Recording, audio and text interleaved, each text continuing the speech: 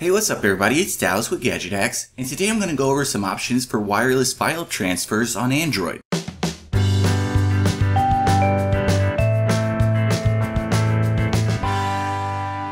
Now this is really a rundown. We've covered almost all of these apps before, and we went into more detail in each of their respective articles and videos. So if you want a full setup guide for any of the apps shown here, be sure to check out my article on Gadget Hacks. But when it comes to transferring files wirelessly, there are several great options on Android.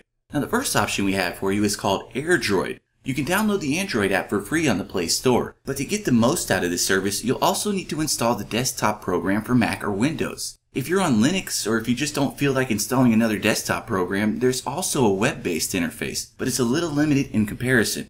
Once you have everything set up on both devices though, you get a dashboard of sorts that allows you to control and manage your Android device directly from your computer. This means you can browse your phone or tablet's storage, then easily copy and paste files over to your computer.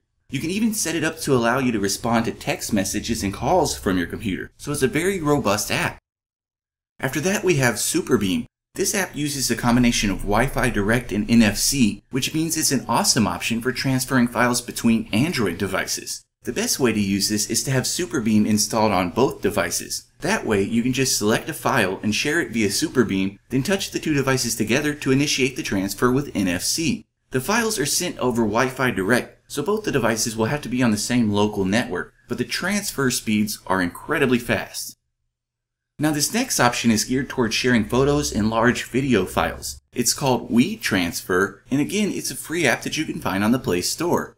Basically, you just select your photo or video, type in the recipient's email address, then the file will be uploaded and a download link will be sent to that email address. Pretty simple, right?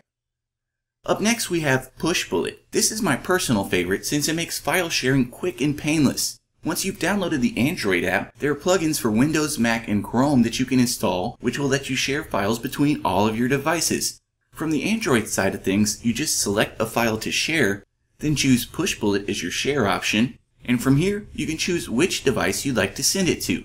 But Pushbullet has a 25 megabyte file size limit, so it's not the perfect solution for all use cases. That's why the same developers have created a new app called Portal, which can be downloaded separately from the Play Store. This one uses Wi-Fi Direct, so both devices will need to be on the same network. But basically, you just head to a website on your computer, then use the Android app to scan a QR code that shows up on that page. Once you've done that, you can drag any file into your browser window and it'll immediately pop up on the Portal app on your phone. So there are definitely some good options when it comes to transferring files wirelessly on Android. But like I said, we've got all these covered in more detail at the full tutorial. As always though, we'd appreciate it if you would like and comment on this video and subscribe to our channel. So we'll see you again next time folks, but until then, happy gadget hacking.